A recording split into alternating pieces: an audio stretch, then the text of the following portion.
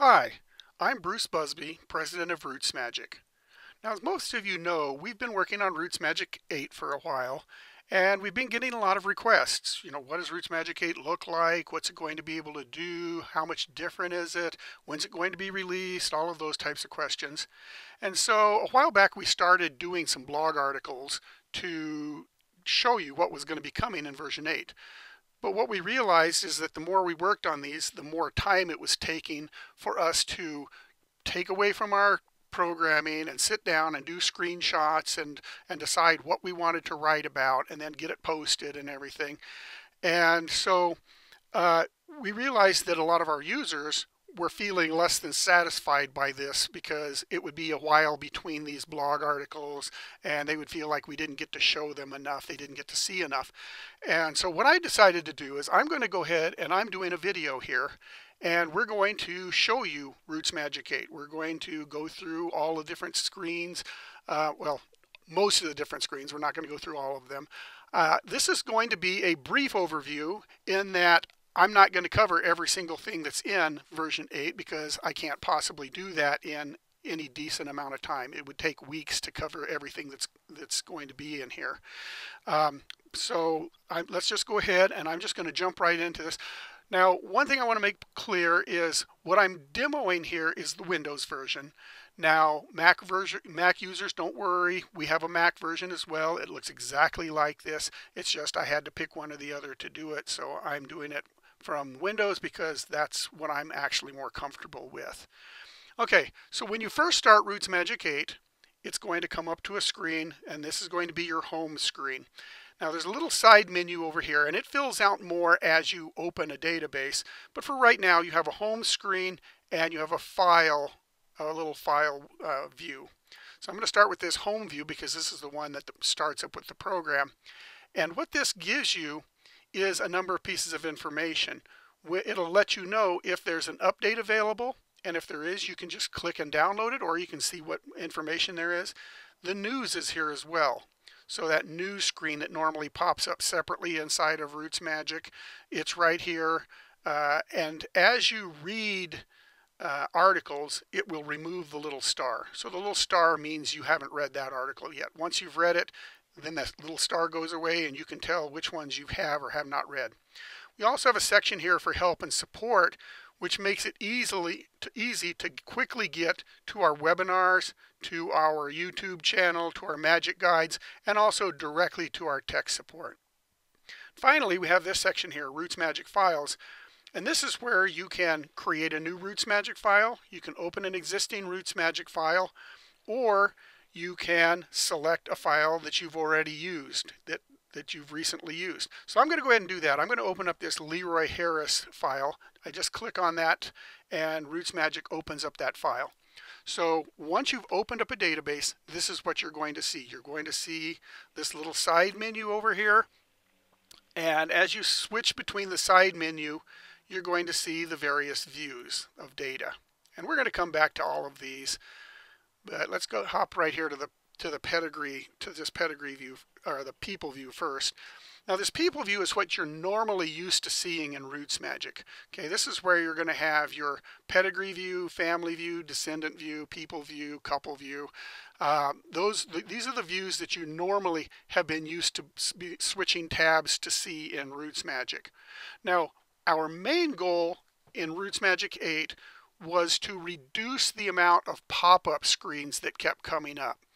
Okay, and so by doing that, we pulled out the main types of data that you would look at, and we put those here on the side. So when you select the people view, you're working with people and various views of people.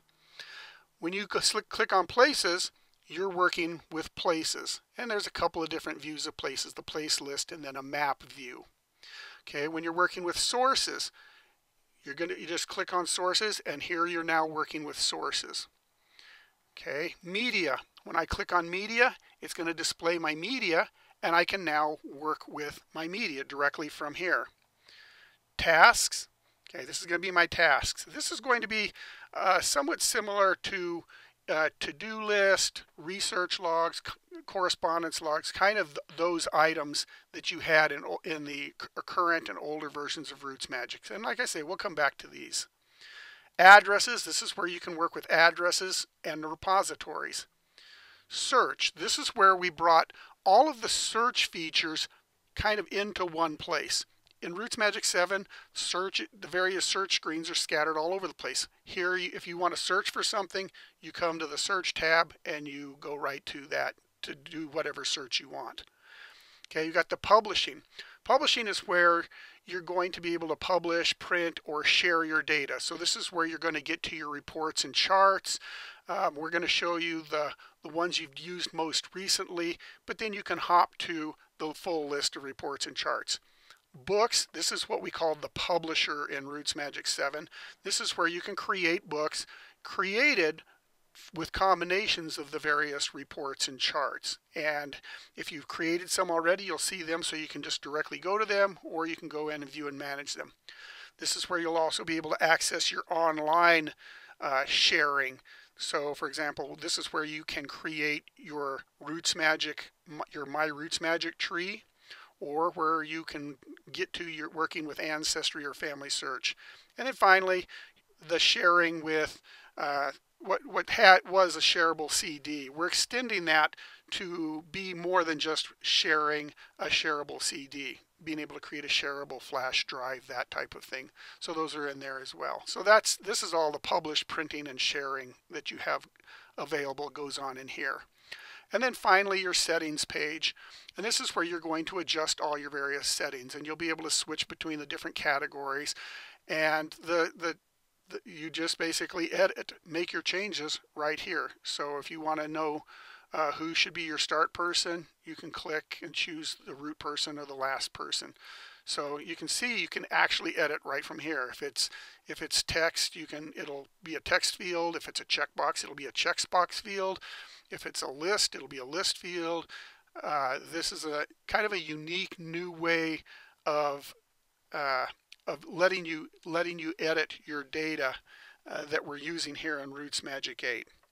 So let me go back up here to File. We're going to start with start and just go through and spend a little bit more time on each one of these tabs. So the first one I'm going to do is I'm going to come up here to the File.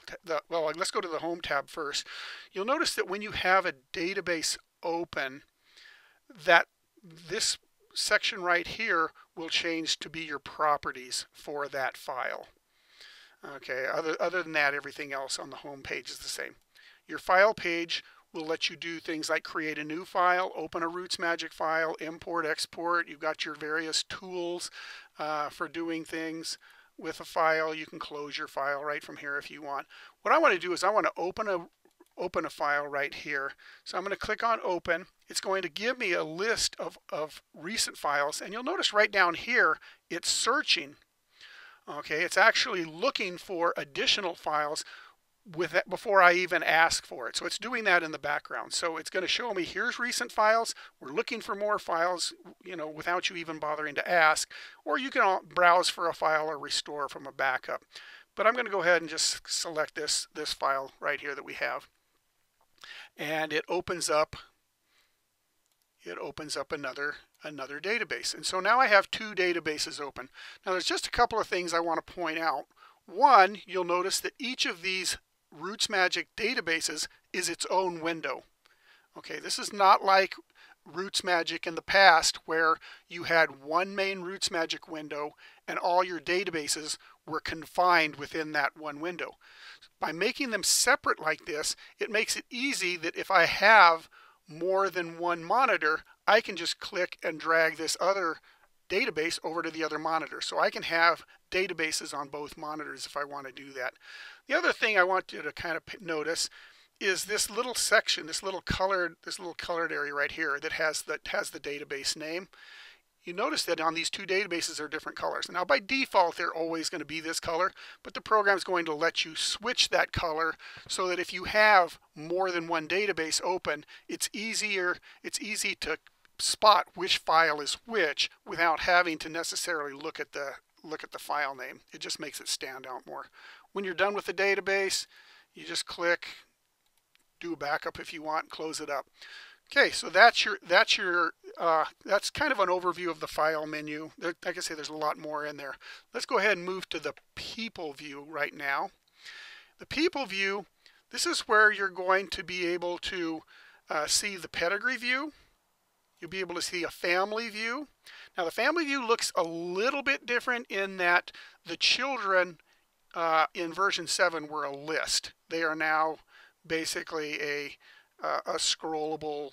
They look just like the parents and the grandparents. The advantage of this is that you can see all the same information that you could for the parents, plus you can see the spouses, which you couldn't in 7. You can add spouses right from here as well. Okay, you also have your descendant view. Your descendant view is collapsible. You can collapse various generations or various families. You also have your people list. Okay, this is basically the same as the person list in version 7, where you can select between your groups, you can customize the columns, add columns, you can do all of those same types of things. We've made some things easier to get to. If you need to jump back to your home person, right there, you can do back or forward to go through the history list. Okay, you also, if you want to add a person, you come up here and you can click on add and add person just like you could before. You also have the same ability to add father, mother, add people the same way you did in version 7. So we try to not make the program too different. We don't want users to get into version 8 and say, this is so different, I just can't even figure anything out. What you'll find is that within a week you'll be up and running, and you'll realize how much harder everything was to do and to find in version 7. You'll also have options on the various pages. So like on the pedigree view, you can click and you'll see options for the pedigree view and the various person options. Now in version 8, we've moved the information for the highlighted person over here on the right. And by doing that, we free up the ability to show more information. So we can actually show you the person's picture, their birth and death, their spouses and children, all the various family. You can see all of those people right from there, and you can click on any of these family members to jump to that person on the main view. Okay, you also have the ability from right here to add a child to a family, to rearrange the children in the family, to add spouses. Same thing with siblings and children and parents as well here. Okay, over here on the side, you also have your name list. Okay, this is similar to the list in RootsMagic 7 that we had on the left. A couple of differences. If I were to come over here and type in Harris, you'll notice that what it does is it actually filters the list now. It used to jump to the first person that matched what you typed, and then you had to do next, next, next to see all of them. Now the search actually does a filter. So if I do Harris, comma, R-E-N, okay, it's going to bring up Clarence, because Clarence has R-E-N in it, and Pearl Irene, it has R-E-N. So that's another thing that you'll notice. The big advantage of this over what we used to call incremental search is that it doesn't have to match the beginning, and it doesn't have to match exactly. You can type in text that's within the person's name rather than having to start with it. If it starts with it, it'll catch that as well too, obviously. But okay, we also have your history list, which is the people you've moved through. We have your bookmarks that you can select a person, click add, it bookmarks them. We also have your groups. So as you move around, you'll see which groups a person was in. All the groups that you add to your database will be right here, but whichever groups the person's in will be checked. So if I move to another person, as I move from person to person, you'll see it will show you that. And this is fully editable. So if I want to add a person to a group, I just check the box that for the group they're in, and it's going to add them to that group. And I can come up here and I can just add a new group. Click that and I can just add a brand new group. It'll get added to everybody for them to be able to select from. Okay, now you might have noticed that when I showed you these views, that the timeline view is not here. And the reason for that is because what we did is we've implemented and added the timeline view into the edit screen. So when you open up a person's edit screen now, it has that timeline information right here. So you're going to see, in addition to the person's birth, marriage, death, and the facts that you've added for that person, you're going to see those other family members, the birth of the spouse, the birth of the child, the death of a parent. You're going to see all of that information, and that's all fully editable from here, just as any other piece of information is. So like if I selected the person's birth, I can edit any of the birth information right here. Okay, if I click on the birth of the spouse, I can edit that spouse's birth information right from this edit screen. Okay, now another thing on this edit that you'll notice is that it not only shows you how many sources, how much media, how many tasks, who it's shared with, but it will show you the actual sources, media, tasks themselves. So if I go down here to a person, you'll see that they have one citation. They have one source for their birth. And I can click to add a new citation, or I can click on the existing citation, and that citation will slide right in, and I can edit that citation right from here. This is fully editable. I'm actually editing the citation. Once I've done that, I return, and I'm right there. I've got my edited citation. Same thing with media. If a person has media, you're going to actually see the actual media item right here on that marriage fact. So as I'm editing the marriage fact, I can see the media right there. I can click on media. The media item slides right in where I can actually edit that media item. I can change the caption, the description, the date. I can also see who else might be using that media. I can click on the media item to bring up the full-sized media viewer to go in and see all the details on that media. Okay, same thing with tasks. The to-do list, the tasks, those work exactly the same way. Now, a few other pieces of information that are new on the edit screen are the groups. Okay, I don't have to click a separate button to edit groups. I can just see the groups that they're in right here. I highlight that, and I can edit the groups here the same way I can do from the main screen. Web tags is the same way. I can see the web tags I have here.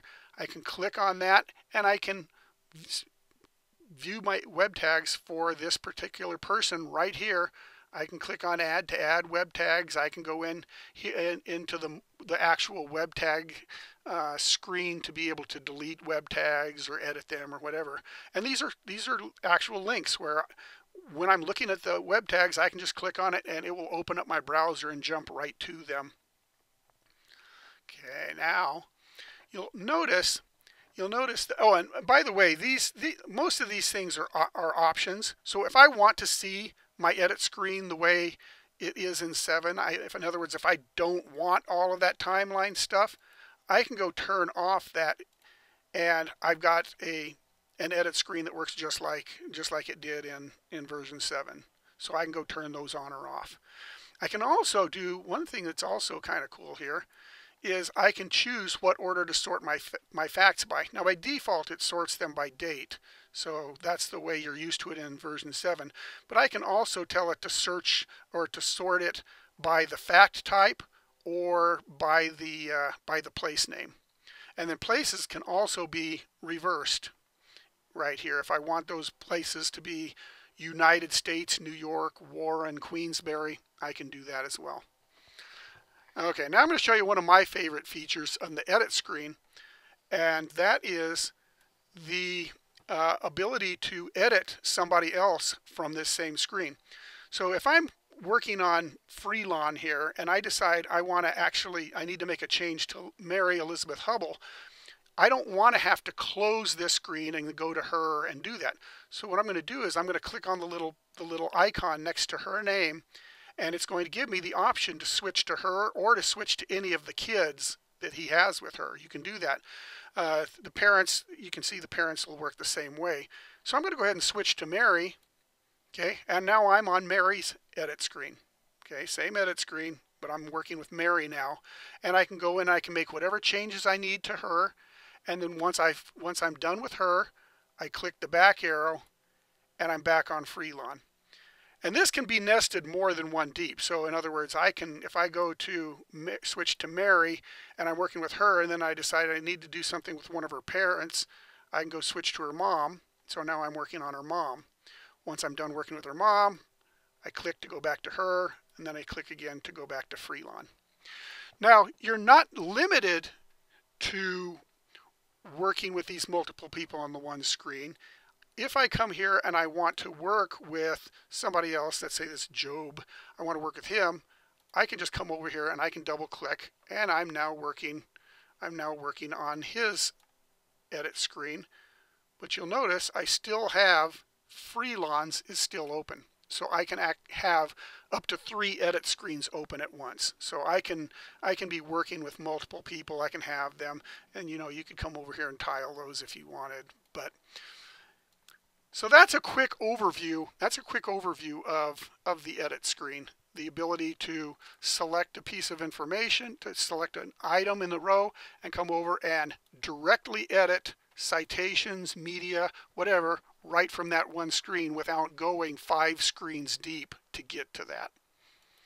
Okay, I'm going to hop out of here and I'm going to kind of switch things back to where they were. Okay, let me go ahead and switch to places, and I'm not going to spend as much time on these various screens as I did on the people screen. Partly because much of what they do works exactly the same. Okay, so in the place view, I can select any place, and I can see how many events are in that place, and I can also see how many place details that place has. So if I come to this barn stable, I can see there's one place detail, and the little arrow means I can click on this to actually slide the place details. Once those place details slide in, I'll be able to see how many events are in each of those, and I'll see that as well. So when I'm working on a place, when I'm working on Barnstable, Massachusetts, I can come over here and I can edit this. This is fully editable. I don't have to pop up a separate edit screen to get to any of this. If there's a note, I can click on that and it will slide the note that I have for that in, and I can do that, and I'm right back to there. I can add media just the same way I do from the person's edit screen, and I can see whatever events happened in that place. I can click and it'll slide in and show me whatever events happened in that place. So if I've got a place here, let's pick this one. It's got 10 events in it.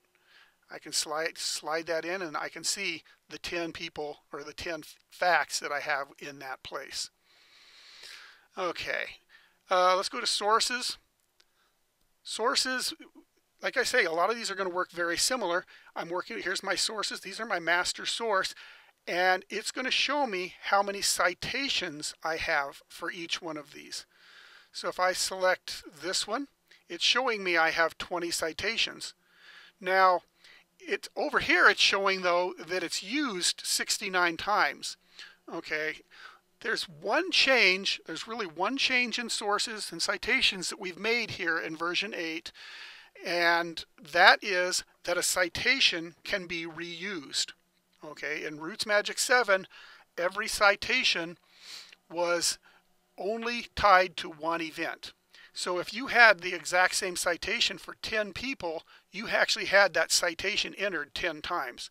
Okay, now if I come to here, I can click on see those 20 citations, and I can see that, you know, in this case it's just a bunch of different page numbers in this book, but I can see that page 86 has 11 different people on it. So I don't have to have 10 separate citations for this. I can come and I can see everybody that's listed on page 86 of that particular book. Okay, again, when I'm on the source, I come here and I can edit the source. We still have the same source wizard like we had before.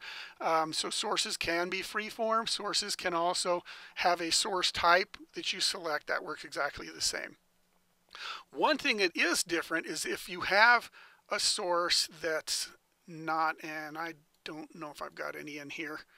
If I have a source if I don't have one here, so if I have a source that's not a freeform, if I've actually used a template, one thing we've added, which we've had a lot of requests for, is the ability to edit the footnote, the short footnote, and the bibliography for that templated source. So the template, you will use the template, you'll fill it in, and it will write the pre-formatted source, the footnote, short footnote, and bibliography for you.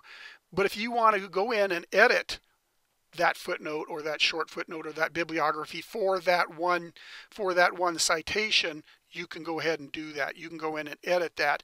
Once you do that, then the master source template, you will have an option to reset the source back to its templated form, but it does give you the ability to edit those as you desire. Okay, hop to media. Not a lot to show on media here, except that you can select a media item, and you can see, you can edit it right from here. You can edit the description, you can edit everything, you can see who's using that media, and you can add other people to that media. Okay, tasks. Okay, tasks are going to be kind of a combination of to-do list, research log items, and correspondence log items. Okay, and so as I select a task, I can come over here and I can edit the task. So I can put what the name of the task is, the start, the end date, the date I most recently worked on it, what my goals are for that task, what my results were, the status, the priority, reference number, file name, and then I can also see where this task is used. Okay, now what's nice about tasks is that tasks are not tied to just people anymore. Okay, you used to have to-do items and you could attach to-do items to a few things. Tasks, you create the task and then you can add or link to it any number of things. So a task can have people, families, places, sources, citations, pretty much anything can be tied to these tasks, so that your task not only has some information that you type in, but it also ties together all those pieces, those places and people and sources and media and whatever that are involved with that task. Now, what we also have in addition to tasks is we have what are called folders. So these are the tasks. We also have what are called folders.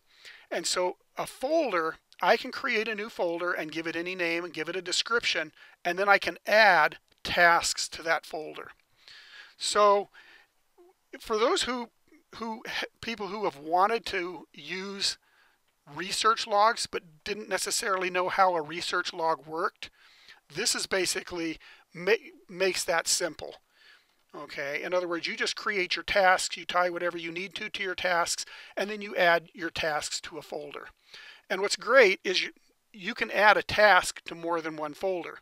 So if you have a task to find information out for a particular family, you can add that task to a folder for each individual member of that family if you wanted to have a folder for each one. If you were doing research for a place, you could add all your tasks that had to do with that particular place to that folder. Okay, so there's really not going to be any limitation to the number of things that you are able to do with these tasks.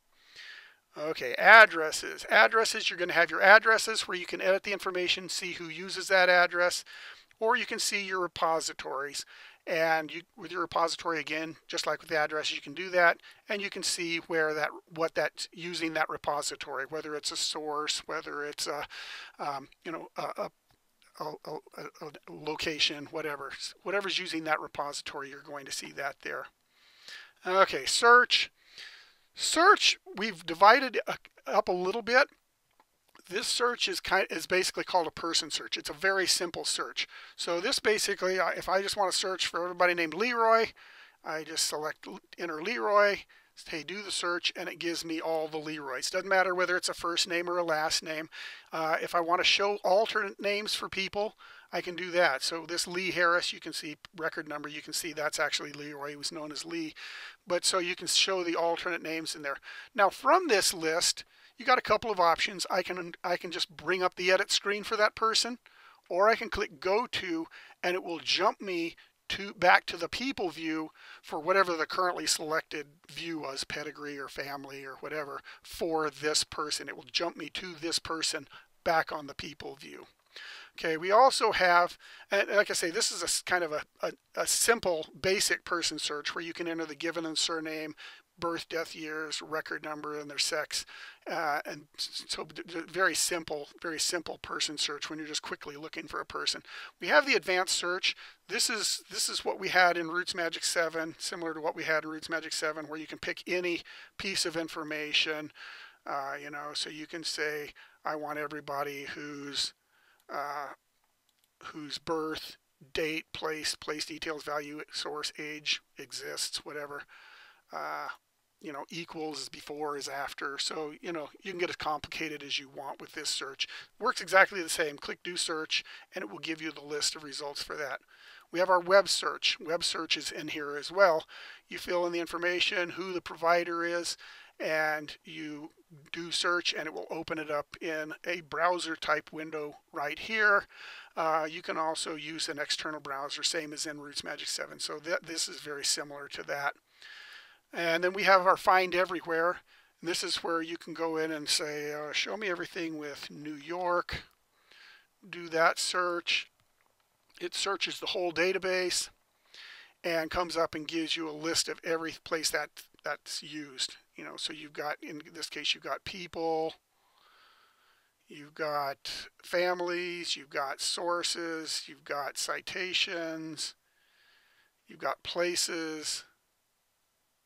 So, and then these you can, again, you can click on these to edit that information as well. Settings, you got your general settings, you've got your display settings, your folder settings. These are all very close to the same settings that we've had in version 7. It's just a nicer way of keeping them all together. You don't have to memorize whether a setting is a file setting or a program setting. You don't have to remember that. You can go through here and you'll see all your settings right here. Okay, well, so there you have it. Oh, let me show you one last thing I just thought of that I should have showed you before. One of the most complicated things in RootsMagic right now is setting the primary photo for a person, and we know that we didn't do that on purpose, although we've been accused of doing it on purpose. But in RootsMagic 8, when you open up a person's edit screen, it'll have a little picture of them right here. I can just click that picture and I can add a new media item or select an existing media item. So that's all I have to do to select the primary photo for a person now. So it's a zillion times easy. Anyways, okay, so there you have it. You know, I hope you find this video helpful, you know, as we continue to, continue with our development and testing of what's basically our biggest upgrade that we've ever had. And so thanks for watching, and we'll talk to you again soon.